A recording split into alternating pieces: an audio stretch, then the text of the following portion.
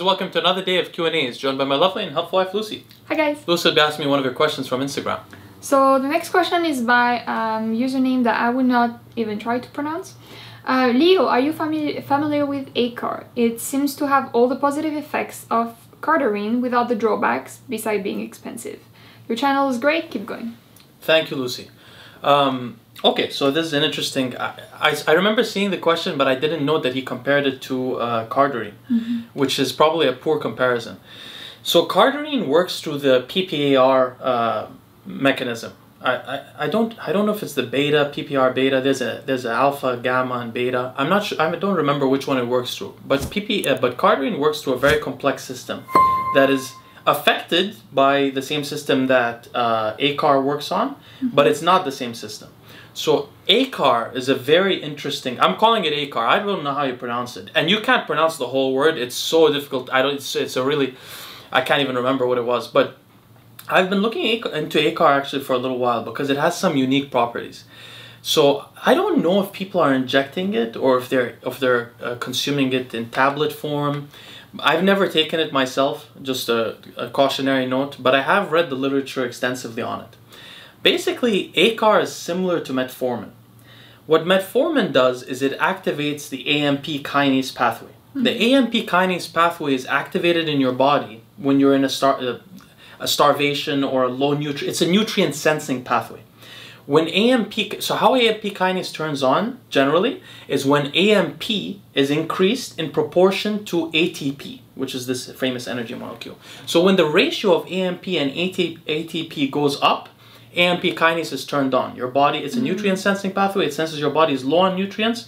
It turns on AMP-kinase. AMP-kinase does a plethora of things in the body, including making your body burn more fat, burn more glucose in the muscle, send more glucose in the muscle. It changes the way the liver functions. It does a lot of things in the body. So that's why I take metformin. She takes metformin also, and we've been taking metformin for a very long time. The problem with metformin is that metformin reduces mitochondrial, it affects the function of mitochondria and reduces the respiratory chain, the first respiratory chain of the mitochondria.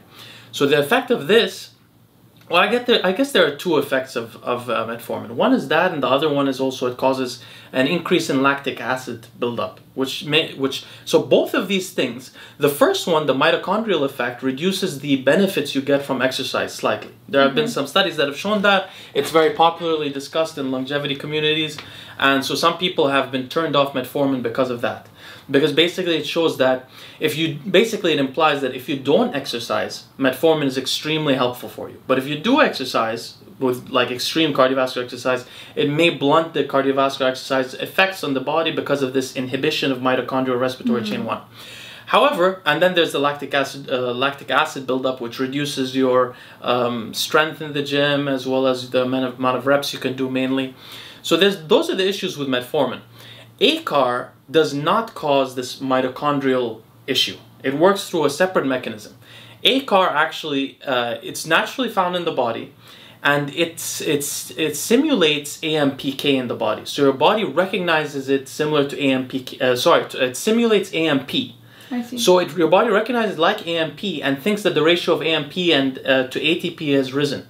So because of that, it turns on the AMP-kinase pathway. But, so it doesn't affect the mitochondria in the same way that metformin does. But in addition to that, it also has AMP-kinase independent effects. So particularly if I'm recalling, it turns on NRF2, which is a antioxidant regulatory gene pathway in the body, independent of AMP-kinase. And it also turns off some of the inflammatory cytokines, like maybe IL-1 beta, for sure IL-6, as well as the NF-kappa B pathway, which is a pro-inflammatory pathway in the body, independent of AMP-kinase. So it has at least those two effects independent of AMP-kinase. Also, it has been shown to be cytotoxic to leukemia. I remember leukemia cancers independent of AMP-kinase. Now it is also toxic to other cancers, but through the AMP-kinase pathway. When the AMP kinase pathway is turned on, mTOR goes off. So it affects cancers in general. But there are at least 3 effects that are independent of AMP kinase that have to do with AICAR, which is really interesting. So AICAR reduces inflammatory cytokines in the body. It it reduces inflammatory cytokines, particularly from high-fat diets in rodents. So it reduces it from palmitic acid, for example, saturated fats, which are pro-inflammatory. Saturated fats actually cause inflammation in the brain. So do monounsaturated fats, only polyunsaturated fats don't. I mentioned this before. So it reduces that. It also reduces the inflammatory response from lipopolysaccharides, which are released by our microbiome and sometimes enter our bloodstream or go through they affect the vagal nerve and therefore affect their inflammatory response in the body. So it has this effect. It has antioxidant effect. It improves glucose uptake. It does everything that metformin does, basically. It improves glucose uptake to the muscles. It reduces glucose production from consuming carbs in the liver. It increases fat oxidation in the liver, so therefore it would reduce, hypothetically, fatty liver as well. So it has basically, you can think of all the effects of metformin. In addition, it has a couple of other effects. Now, what are the drawbacks to this? The drawbacks are it has a very short half-life compared to metformin. So metformin, if you take it, it lasts a couple of days with you. I don't know the exact half-life in humans of AICAR. I've looked into it before and couldn't find any research on it. Maybe I wasn't looking into it enough. Maybe I should look into it more. I will if I buy it, which I'm thinking of doing.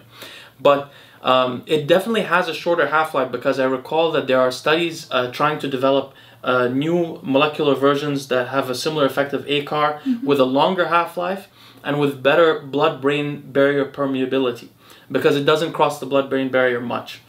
Although there are studies that show that it has a neuroprotective effect, although those studies show, interestingly, that the neuroprotective effect, which occurs in not just neuroprotective, but it proliferates neurons in the brain, in rodents, decreases after 2 weeks, after 14 days. Not decreases, it reverses.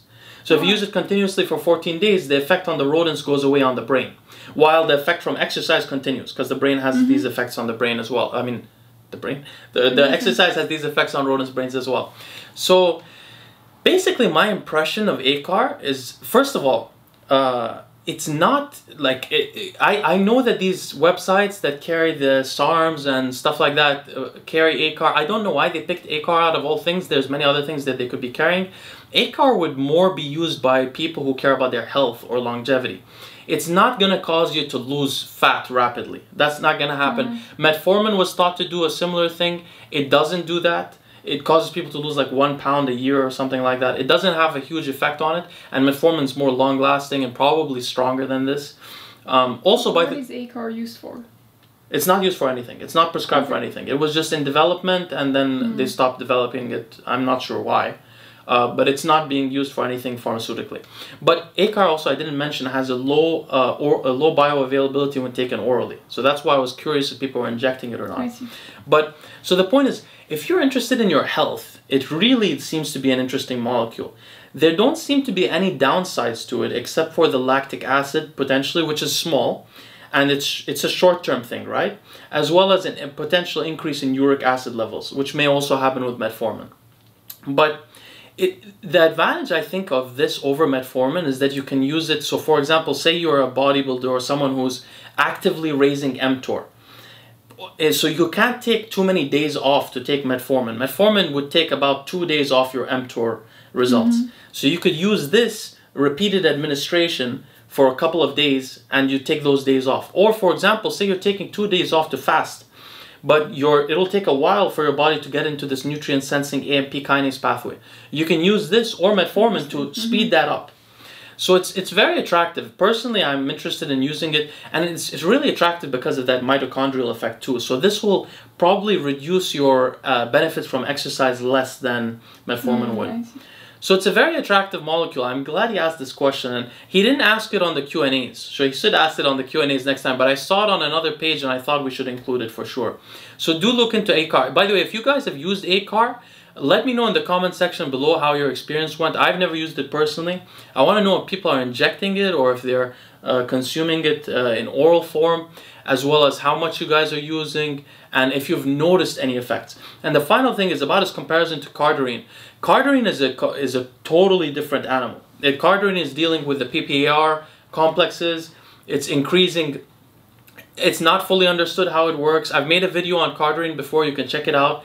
It is not affecting AMP kinase directly. It will not have these benefits on mTOR. And I also didn't mention that this AICAR has been shown to see obese people and obese rodents also have an upregulation of mTORC1, which is the mTOR complex 1, all the time. So AICAR on its own reduces that and normalizes it to a non-obese rodent model. So cardarine would never do any of these things.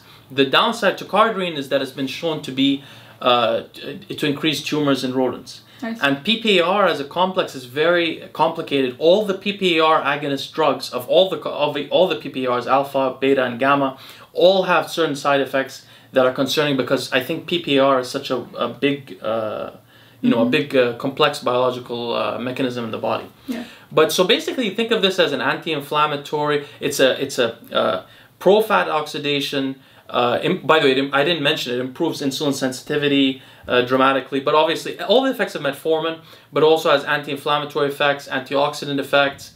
It is short-acting. It is not very orally bioavailable. And that's what you should know about it. It's more if you're interested in your health or limiting the effects that you're having, the side effects from being having your mTOR always on, maybe growing cancers, damaging your body in that kind of way. This is an attractive molecule. Good. Thank you for your question, guys. We'll see you next time.